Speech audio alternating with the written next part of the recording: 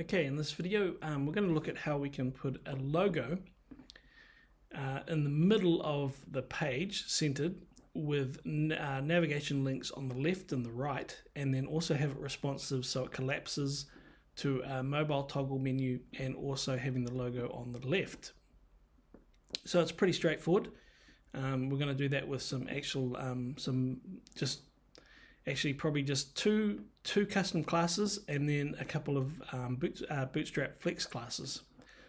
So I'm just going to convert the logo from text to an image, and then I'm going to select the menu item, and I'm going to change the data source to none. And then I'm going to drill down on this and select the list item, and I'm going to duplicate that 7 times.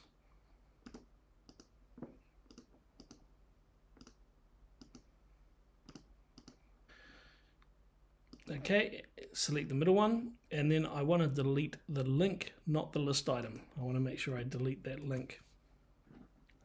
And in an empty space that appears, we're going to add an image brick. There we go. And in that image brick, I'm just going to select our logo.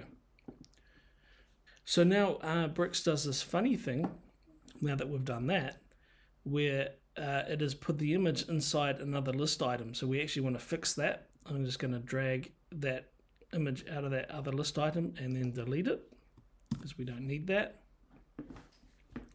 So a couple of things we want to do now is we want to be able to center this entire menu.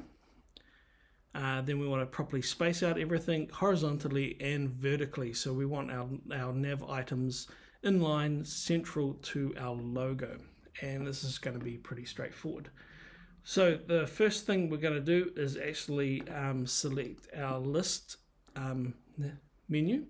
It's in the design mode on the canvas, it says menu here, but it's actually the UL item. That's what it will render out when we export it. And on this one, we're going to make a class, and we're just going to call it menu. And on that class, in my case, I'm just going to add a width of 80%, and then the left and the right margin, I'm going to select, set that to auto. And so the margin, you can actually just type A, and it will auto margin those left and rights and centralized it. Okay, so now the menu brick itself is centered.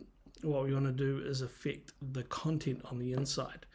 And we can do that with a couple of Bootstrap Flex classes that are part of Bootstrap. Really easy. So if we go to the Bootstrap website, which is called getbootstrap.com, and you select documentation and select utilities, and you'll find Flex on the left hand side.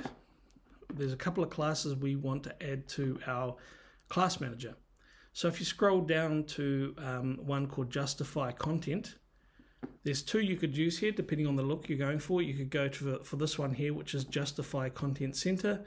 In my case, I'm going to use this bottom one, which is justify content around. And you can copy the classes from here to paste into the class manager. So there's 2 classes we need for Flex. We need d-flex and then this one. So I'm just going to copy this one. And in our class manager, I'm going to add d-flex. You can add these directly into the classes box over there. Justify content around. And there's one other class that I want to get, which will pull these links and make them in the middle. It will centralize them in line, and that is align items. And we want the one that's going to center them. And if we come down here, we can see it's align items center. So we want to add that class also. And we'll delete that because I just screwed that up. We'll try that again. It's got a space there. Okay. Right, so we've got the 3 Bootstrap classes we need. d-flex, justify content around, justify items center. That's all we need. So making sure that we're in the list item where we put that menu class, we're now going to have put d-flex. And then we're going to add the justify content around. which will push everything centralized, and then we want that vertical center, which was align item center, and now we've got everything spaced out as we want. If we go preview that, we've got our menus, we've got our logo. We're going to deal with this other logo in just a moment. So we've got two things to fix. This logo here, and on the toggle breakpoints is that we don't actually want our logo to appear in our list items on the mobile menus. Okay, so the way we're going to deal with that is our icon over here, we're going to turn off on the breakpoints where there is no toggle. So in this case it's the two larger breakpoints. Preview that, no longer there for those two breakpoints, and it should appear on our smaller breakpoints, but we've still got this logo in the middle of our nav items.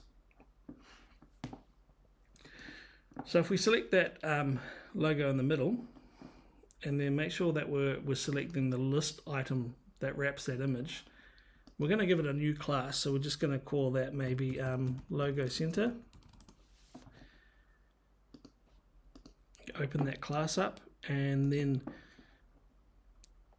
down the bottom here in the position section, we've got a display option. What we're going to do is set this to none on the smaller breakpoints where the mobile menu happens. So that's the smaller breakpoint, display none, and it should automatically inherit on the extra small one. So display none, and then we want display default for these two larger ones.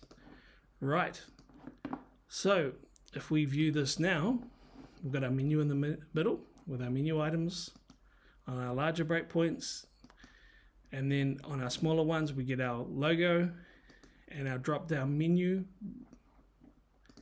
looking as it should. And that's how easy that is to make, and then you can just tweak it to however your design requires. All right, have fun.